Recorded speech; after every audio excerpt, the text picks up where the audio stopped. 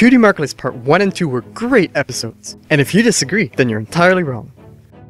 That's not a good way to start a video. What? Where do you people keep coming from? This be my video! Well, technically it's our video since you kind of agreed to collab. I don't remember signing any papers? Any contracts? Actually, hang on. Did you like these episodes? Yeah. Okay, fine, let's do this. I've often found myself thinking that the show was not going to be able to top itself, but I'm glad to say that I've been proven wrong every single time, and with these episodes, it was no different. The staff at DHX proves once again that they aren't afraid to explore new ideas in the world of MLP.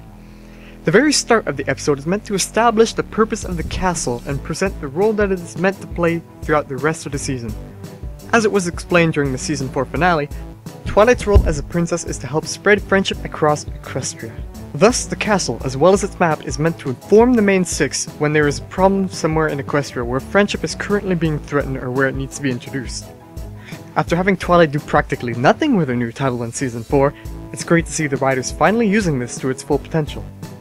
It's evident in the way that Twilight spoke to her friends at the start of the episode that she now has confidence and authority in her position as she convinces her friends to go and check out where the map was sending them. It may be subtle, but the writer's attempt to grow her character is certainly there, and I can't wait to see how Twilight uses her past experiences and the magic of friendship to help the ponies throughout Equestria. You know, now that you say that, I agree. But one of the things I appreciated myself was the antagonist. Starlight Glimmer is an unusually different approach to what we're used to seeing in the world of MLP. In the past of all the seasons, openings and finales featuring an antagonist, they've always been some kind of horrific beast or monster that is evil just for the sake of being evil. Starlight Glimmer, on the other hoof, is a pony. An ancient beast related to dark magic with intents of destroying the land.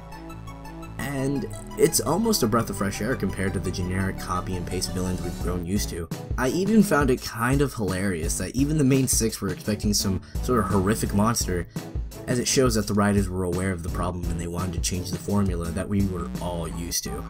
Now, her plan being to remove the other ponies' cutie marks to force equality is also good, because unlike the other villains of MLP, she actually had a reason to why she was doing, well, what she was doing.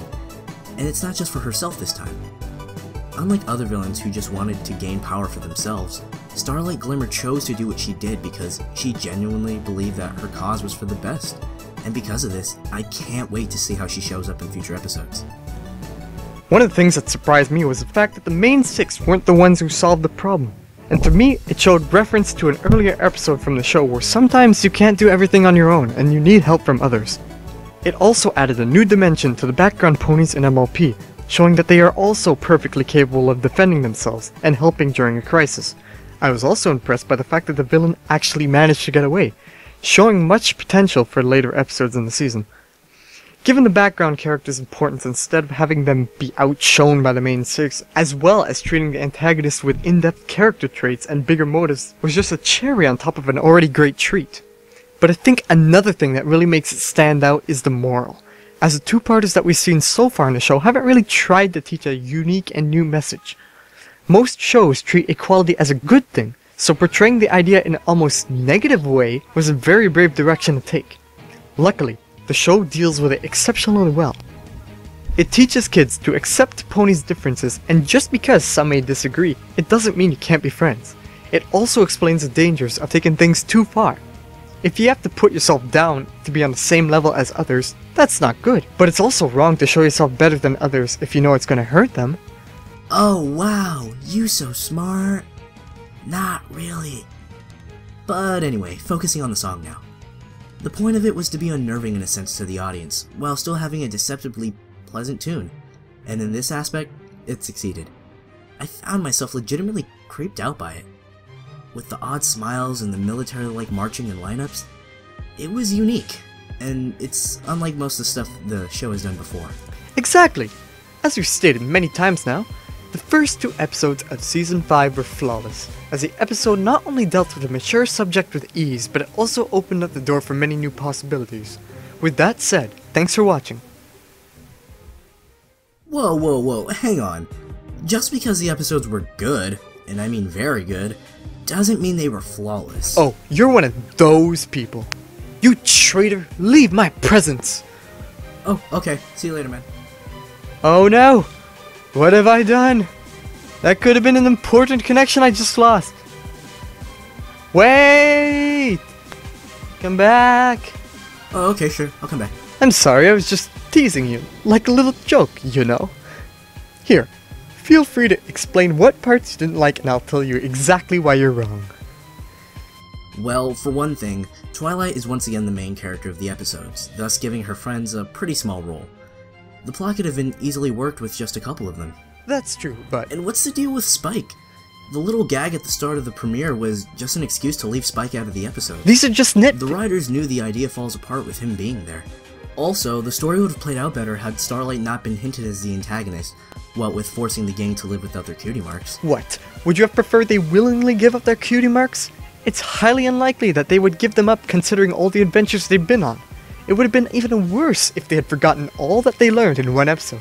No, now you're just misunderstanding. We're talking about Starlight here. I'm saying, how do you explain the fact that Starlight Glimmer forced the other ponies to give up their cutie marks when she didn't give up her own? It clearly makes her a hypocritical antagonist. Well, had she been equalized, it would have shown that she truly believed in her cause, making the viewer connect with her just that much more. she did believe in it.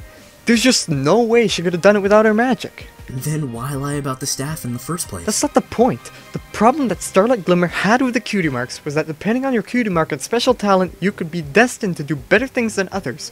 You removed this injustice by removing the pony's talents, making everyone equally as important as you. Look, I'm not saying these episodes are bad in any way. I'm just stating the fact that, like every episode of every show, it has its problems. And what I'm trying to say is that looking into things in depth is good, but sometimes it's better to leave a few questions unanswered for the sake of mystery and time constraints. And I'm just saying, that's completely irrelevant, as many problems could have been tweaked easily. Well, I'm just inferring that you're pompously nettlesome. You know, Neon, I think that we could both learn something from these episodes. Yeah, you could say that. I think we should both learn that sometimes your opinion should be equal to mine.